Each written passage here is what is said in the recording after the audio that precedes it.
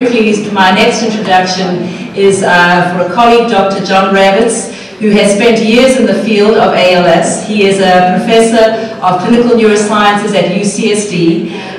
He's just done tremendous work and is known globally for his work in understanding and looking at the clinical aspects of disease. He is working now in chromosome 9 and antisense and working closely as a clinician scientist with the industry to move treatments forward.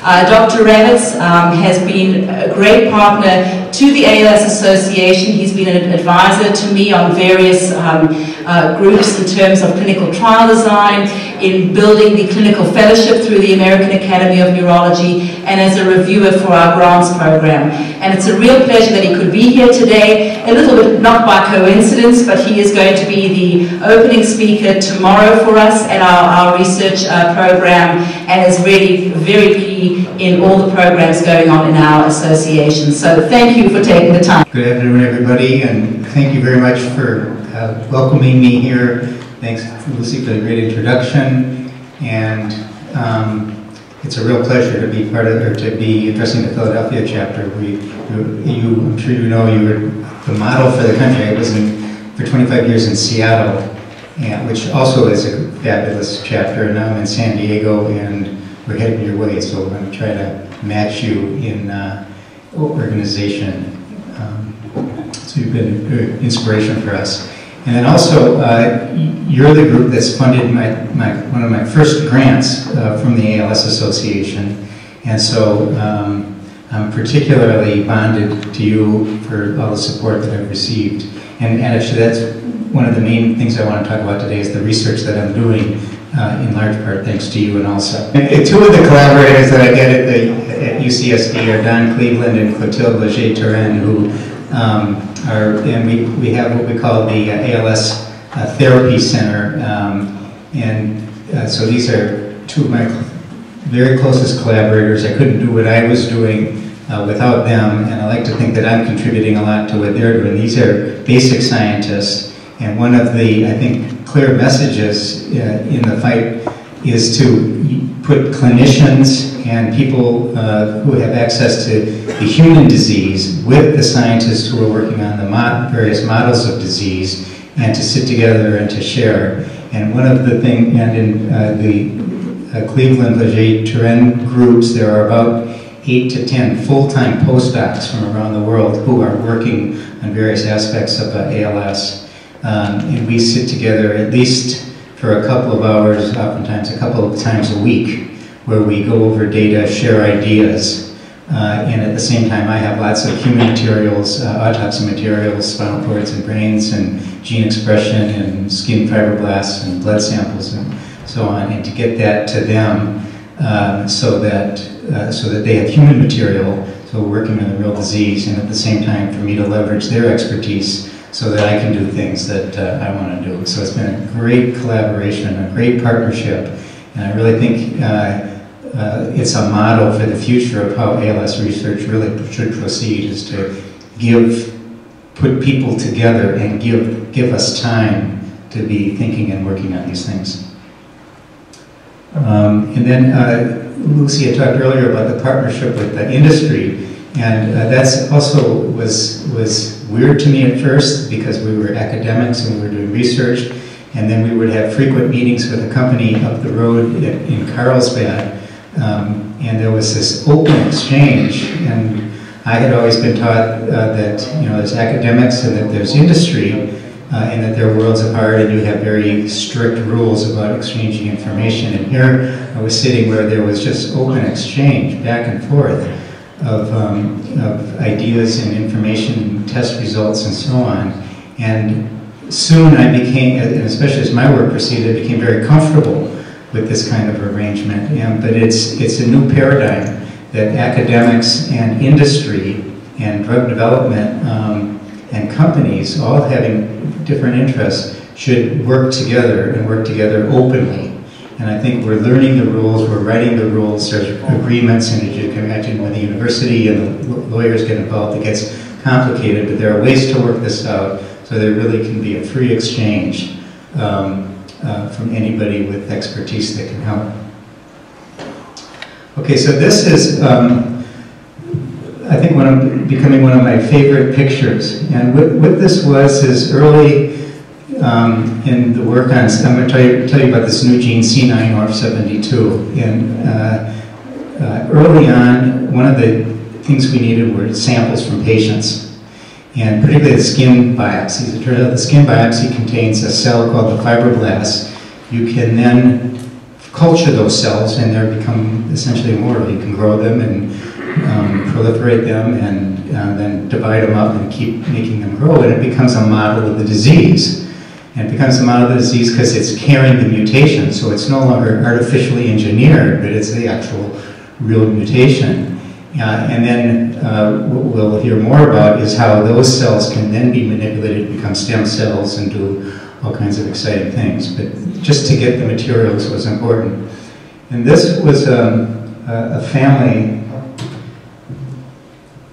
So this is a patient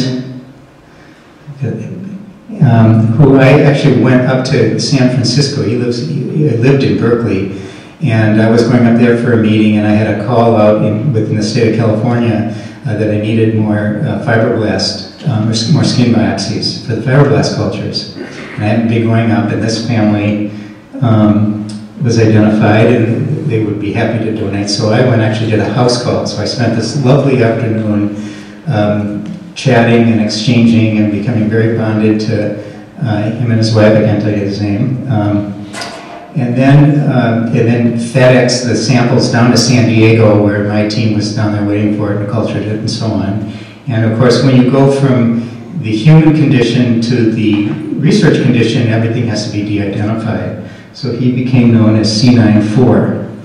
And then about a year later, he was visiting San Diego for a vacation or some event, and so I had the family come and visit the lab and then meet with the scientist who I was working with so that they could see my perspective as a clinician working with patients what the disease looked like. So these guys are doing cutting edge work on C9orf72, but had never seen a patient with it. So I thought this would be a great chance for them to see what the realities are of the disease, and then also for them to get reassurance about what kind of people are working quickly to try to get therapy in place. Now, if you can see in the back here, so one of the things I wanted to do was to tell the scientists what's a medical tradition. There's medicine and there's science, and they're really, interestingly, worlds apart. So doctors and scientists are completely different traditions, as I'm learning. So one of the things I wanted to do was to teach the scientists the medical tradition. And the medical tradition involves going through the chief complaint, history of the present illness. Chief complaint would be weakness in the legs. The history of the present illness is stumbling a year ago, then getting more weakness up the leg, and so on, the details of the patient's story. And then you do a social history. You want to know something about their background, and then of course the genetic history. And so interesting, I think you can see in the background on the white, as I walked through this, I wrote all of these things down to share my tradition with the scientists. Well, afterwards when we were all meeting, I discovered that my patients, this is his daughter, and what I learned that she was pregnant. So here you see a genetic disease, which we know to be repeat expansions in the gene C9orf72. His daughter, who was now had a 50-50 chance of being a gene carrier. So she has, like I say, a 50% chance that she inherited the gene from him, the good gene or the bad gene from him, and then of course the one from the mother's side. So she had a 50% risk of having the disease, and she was pregnant, so the child's in utero, and that child, depending on what her gene carrier status, would also either be at risk or free of the disease risk. And so I just thought this is a magnificent story talking about sort of medicine, science, and genetics, and how it sort of all comes together with the human dimension. But then also, I think you can see here I made hats for them. to show, you know, that in science we have everything de-identified to protect the privacy of individuals, and so he was the fourth line. But that's the face of one of our experiments, and they actually recognized themselves in one of the publications that we did. So it's just a neat story to show how complicated the social and political and medical and scientific aspects are, as well as the molecular biology.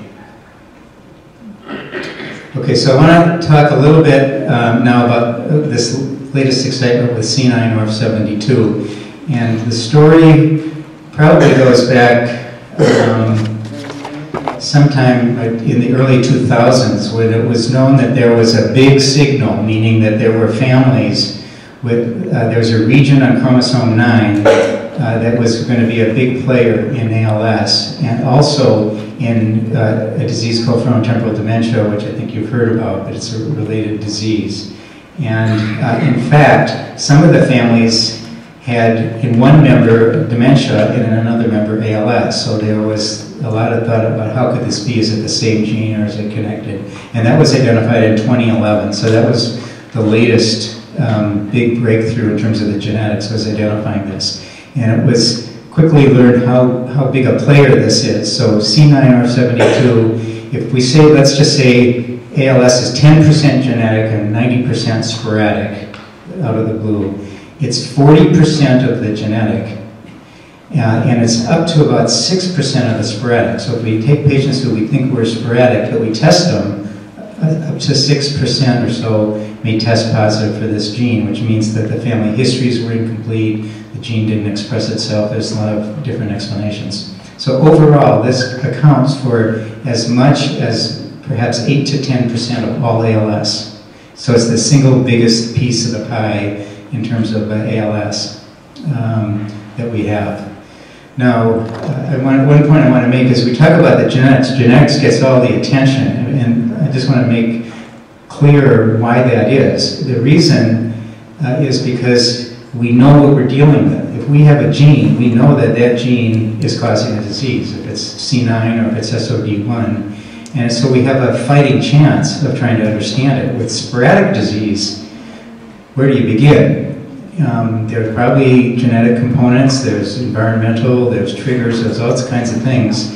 And if we're having trouble understanding the genetics, you can see how much more complicated it is trying to understand sporadic disease. So, but clearly sporadic disease is what we're after. That's the one we want. But we take with what we got, and then hopefully things learned in familial disease, we will then be able to apply to sporadic disease. So that's the question I get a lot, is why are we focusing on such a small part of it? And that's why. And of course, we all want the sporadic disease. So this is C9 or 72. And I just want to show you what a gene looks like. Remember, gene is your DNA carries all the genes, right? And the DNA, it turns out the genes only are about 2 or 3% of the DNA. So there's lots of DNA that's in there that got there for reasons we don't know, evolutionary, all sorts of complicated reasons. But the gene is here. It's a stretch of DNA.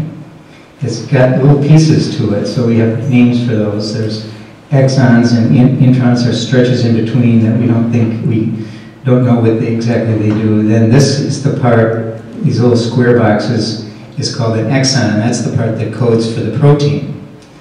And what was identified is that in this non-coding area, meaning area that we don't think becomes protein, there was a huge, what's called an expansion. So remember, the DNA is all code. It's composed of different letters, and the body's job is to decode these sequences. This is a huge expansion that was identified of GGGGCC. It goes on and on, GGGGCC, etc., for hundreds, maybe thousands of these expansions. And that was the mutation. And one of the reasons it was so difficult to find was that it was this character. It wasn't just a single changed letter. It was a whole big stretch of letters that were repeating. Now, it turned out that there's a whole group of diseases, so that was the first big discovery. This was a big piece of ALS. The second huge breakthrough on this was that this kind of a mutation, which is called a repeat expansion, or expanded repeat. The expansion means that it's bigger than normal, and it's a repeat, is this repeat sequence, really was characteristic of a whole group of diseases, 20, 30 diseases that had been worked on and was a very hot part of science. And so all of a sudden now ALS was able to move into this, to all of what was learned in these different diseases. Some of them were muscular dystrophies, some of them were ataxias, the whole group, most of them all were neurological, Huntington's disease. So this moved ALS, or at least this part of ALS, into this field of science. The third was that it connected ALS and frontotemporal dementia, so that all of a sudden made it that these were really, in some strange way, the same disease. And so we had to try to understand that, but it certainly secured the association that was long suspected. And then the fourth big discovery is that there were treatments that could conceivably target that. And so now all of a sudden we had the potential of a therapy whose purpose it was to target a sequence. And so, for instance, in sporadic disease, it's nice to say gene therapy and to say molecular mechanisms and all these fancy things, but we don't know really what we're treating. In this case, we know what we're treating. We know that that's doing it somehow. And we had a bullet, a smart bullet, that we think is able to target on that. So what I want to just tell you about next is a little bit about those magic bullets.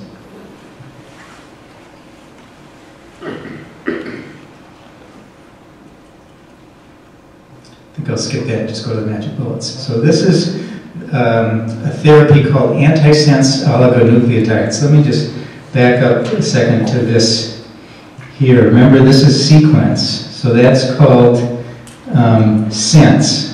So anything that is the opposite of that is called antisense. So the whole term antisense oligonucleotide therapy comes from the idea that you're going to take what you dial in or program what it is you're trying to target. You dial in the opposite, the antisense, and then that will be able to find it, basically recognize it, and conceivably take it out. So that's where the name antisense oligonucleotide. And oligonucleotide means a nucleotide is just any one letter. An oligonucleotide would be multiple but not huge. So in this case about 18. So there's about 18 letters. That will be the oligonucleotide, and it's in the antisense direction, so it's going to go opposite to what it is you're trying to recognize. And then this is the way they work. So this is the oligonucleotide, the antisense oligonucleotide. It's applied, in the case of ALS, what the thinking is that we'll introduce it through a spinal tap.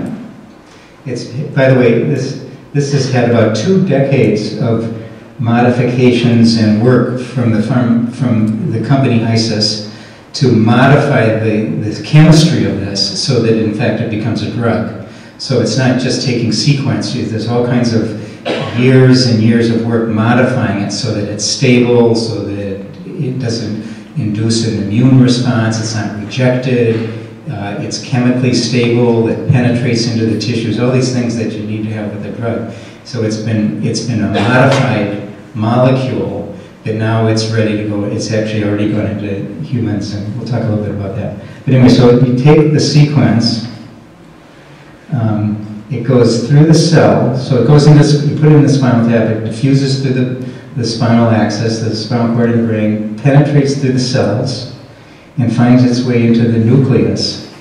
And there, in the nucleus, then, it will recognize, because of its programmed sequence, it will recognize what it is you want to take out, in this case, the expansion.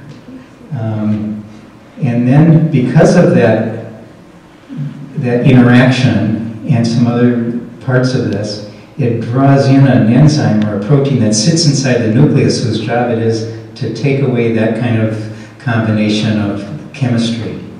So it recognizes what you want to take out.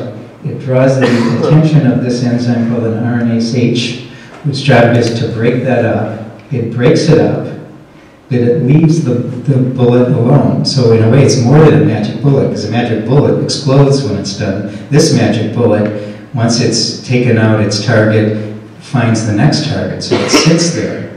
And then every time it sees one of those, it will draw the attention of this, and this gets repeated over and over.